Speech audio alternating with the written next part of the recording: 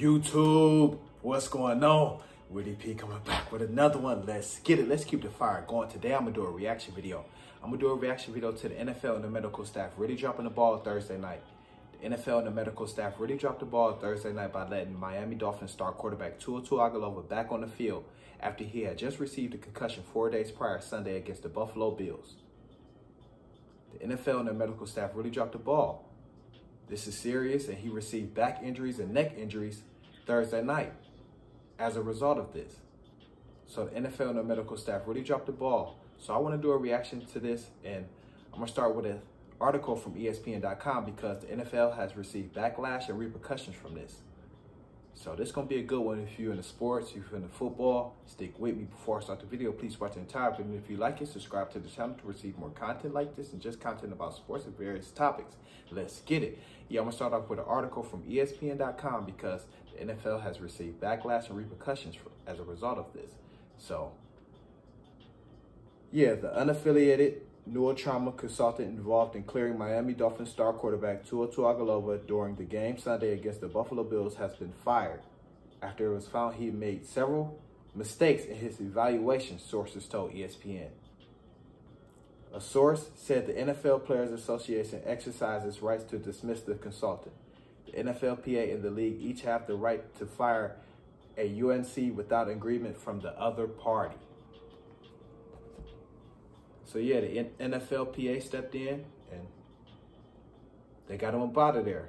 And that was serious. If you've seen the event that happened Thursday night, that was a scary scene. It almost looked like Tua was paralyzed.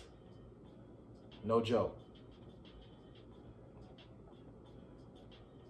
It really did. So I'm glad the NFLPA stepped in,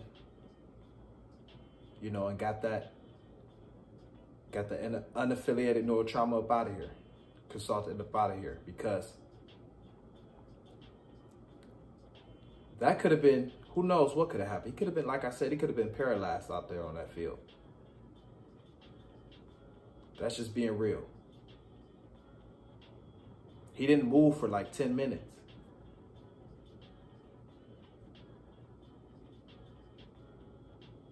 The NFL is money hungry though.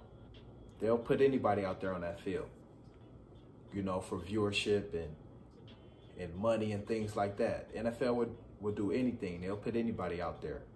They don't care. Then the Dolphins were undefeated at the time. They wanted to keep that going. You know, the Dolphins were 3-0 at the time. Cincinnati Bengals, the defending AFC champs. So, you know, that was a big game. But it's not worth somebody's, you know, health and, you know, long-term ability. It's not. But the NFL, they don't care. All about a dollar. All about making money. So, this is what you get. So, definitely had to do a reaction to this because the NFL, like I said, they've received backlash and repercussions from this. So, this was unacceptable. Very unacceptable, because this guy could have never played football again. So I'm glad he's, you know, able to still play again. And there should be no rush to get Tua back on the field. Should be no rush to get him back on the field. You know, I gotta hold the ball high and tight. Can't fumble the rock. Can't fumble the bag. But yeah, it's no rush to get him back on the field. NFL, they really dropped the ball. So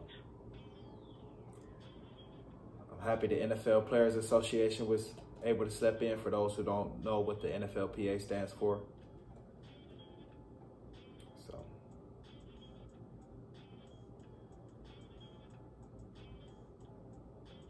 they stepped in and did what they had to do, because that was a scary scene, and who knows what could have happened. Tua probably couldn't have, you know, played another down again. And I was wondering, when I seen Tua was going to play, I said, how the hell he going to play? He just had a concussion Sunday. There's no way he should be able to play on a short week like that.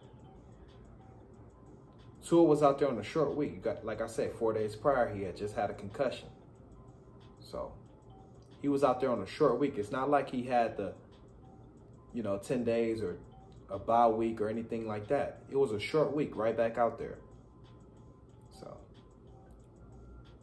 it's good that Myles Garrett has been ruled out of the NFL game tomorrow against the Atlanta Falcons.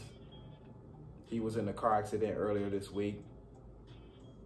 So good to see that they're protecting him and they're trying to protect the players.